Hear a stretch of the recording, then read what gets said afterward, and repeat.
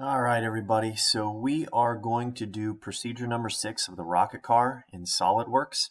And basically to summarize, this is doing the sketch on the bottom portion of the car. So you want to make sure that you have done 1, 2, 3, 4, and 5 before you go to procedure number 6.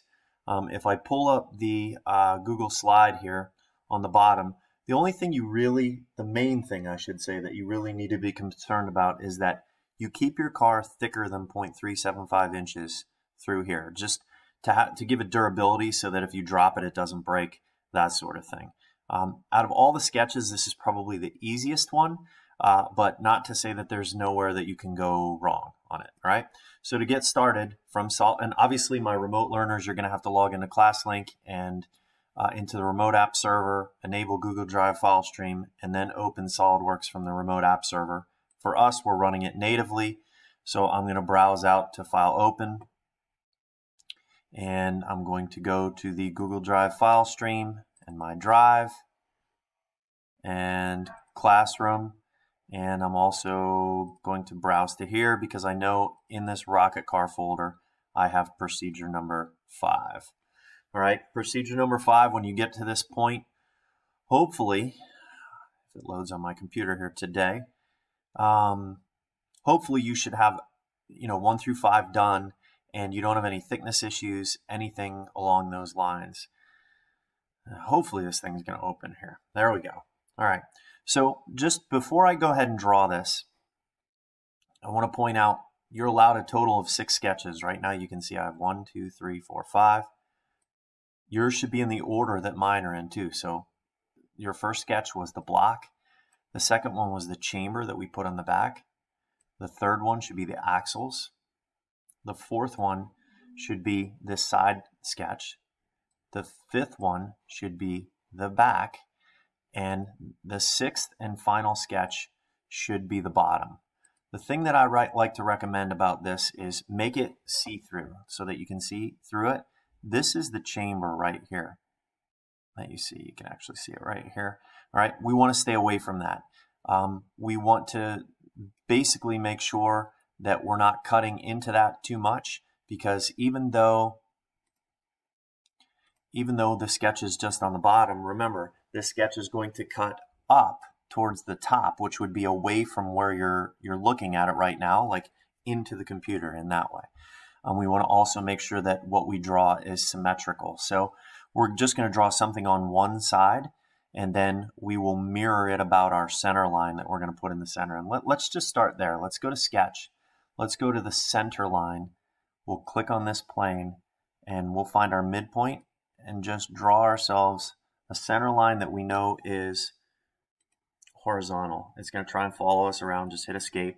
When we zoom in, you see that this is a dashed line. Okay, very, very important that we have that. I like to use curves on the bottom.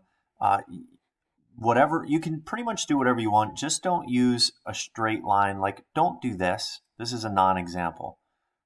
Don't do something like this and box it in, because to be really honest with you, that's a really hard thing to cut with a CNC machine with an angle like this. A curve is much easier to do.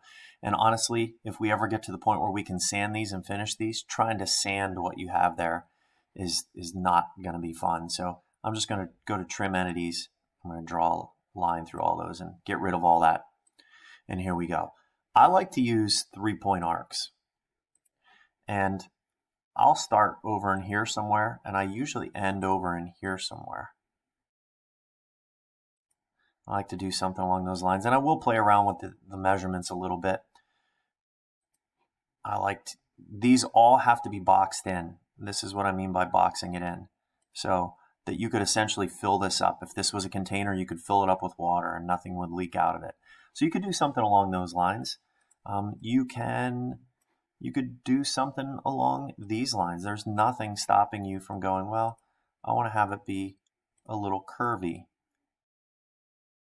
like that.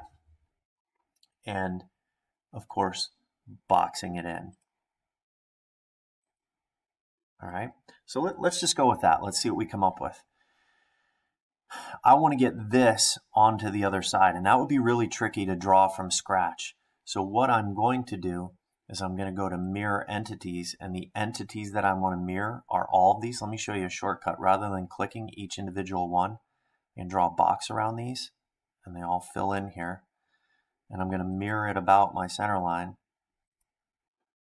And there it is. All right. Now, before I start any of this, so I don't have any thickness issues, I'm curious how far these are apart. 0.452. So that's pretty good. I might even be able to make that a little smaller. Let me just make it 0.45. I'm curious where I'm at between these two from here to here. Remember, you got to be greater than 0.375. So I may actually be in decent shape here. I'm just going to do 0.41 so I don't have a bunch of decimals. I could probably dimension from here to here. Let me pull that down a little bit because the goal is to make it as skinny as possible. So you make it as light as possible. The problem is, see what it does right there. So let me undo that. That's definitely going to give me a thickness issue there. Let me try it at 0.6. I don't know. Let's see.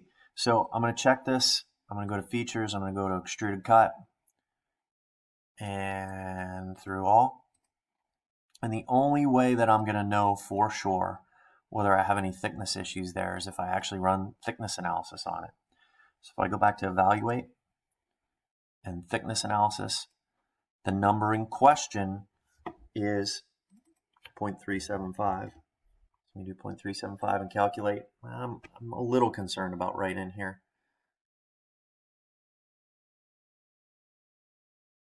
Yep, for good reason. I'm too thin right here. That's what this color is all about. So I'm about 0.36. Not the end of the world, not a deal breaker, and actually really good for this example. So I'm just going to go down to this sketch.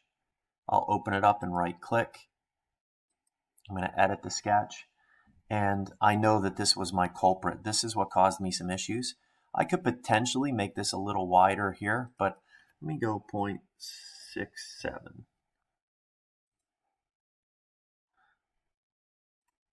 Exit that. I'm going to go back in here to thickness analysis and calculate it. I have a better feeling about this one. So let's see what we have. Yes, I'm good. All right, so notice there's color here. That's all 0.14 around the chamber. I'm all good. All right, so at this point, the only thing I have to do for this step is to go to File, to go to Save As. I'm going to browse out to, look, I'm in Google Drive file stream in the Rocket Car folder. Same spot where I'm saving everything else. I'm going to save it as first name, last name, procedure number 6. And I, of course, am going to go back to, where is it? Go back to here and into this assignment, which is not live yet at this point, and I am going to turn it in through Google Classroom. So that's pretty much it for the drawing portion of our SolidWorks assignment. From here, we're going to need to just go back in and make sure we don't have any thickness issues, and we will proceed on to procedure number 7, which is pretty short and sweet.